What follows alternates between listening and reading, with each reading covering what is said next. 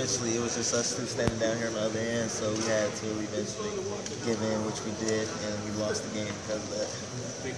So in the Bahamas, your play excited a lot of people. I mean, how did you benefit from that experience?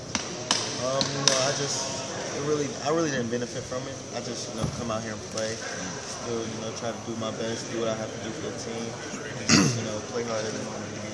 Are you a better free throw shooter than you showed, Joe? Yes, I am. Looking at the line of great point guards that Cal's had, where do you see yourself kind of fitting and trying to join that group? Can you repeat that? The line of great point guards, John Wall and Marcus Teague, and you look at guys like that and you come in and play for Cal, what are your thoughts on trying to break into that group? I just try not to look at that. I'm not trying to break into that group. I'm just trying to do what's best for our team. They were great players then, but they're also completely different type of players than I am. Because I'm a small guard, they're all big guards. So I'm just going to try to play my game and do what Cal wants me to do. Now, Steph excluded, how many times have you been exposed to look? A couple million. Yeah. But who do you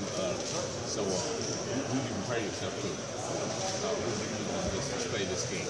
I like to watch guards like Chris Paul, Tony Parker, Steve Nash, and those guys. Just because how they get their teammates involved in the game. They're all past first point guards, and those are great people to watch. I'm keeping that listen up because of how much it benefits you. I feel like, with the fan standpoint, it benefited me. They could see me, they saw me play for once, and they don't think I'm too small now. But other than that, not much. I just have to come out here every day and still work hard like everybody else. And just can't wait for the season to start. So when the lights go on, college rounds, and you're going against other teams that have this jersey out and trying to take you out, do you see any difference between what's going on down there or in the league? Have you been told to me? Yeah, I feel like there's going to be a difference in the style of play. Those guys are a lot older than us. The guys that are playing college are, same quickness as us, same age as us.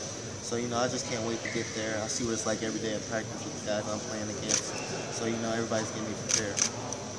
Tyler, when people ask you if you're too small or told you you're too small, how much motivation, how long are you motivated off of that? All my life I've been motivated off of that because I was a highly recruited at an early age, so I just try to get in the gym, work hard, and just prove everybody wrong. He's done a whole bunch of athletic things throughout our very few practices that we've had, and we'll all sit there and stop practicing, where'd that come out of? Because we're like,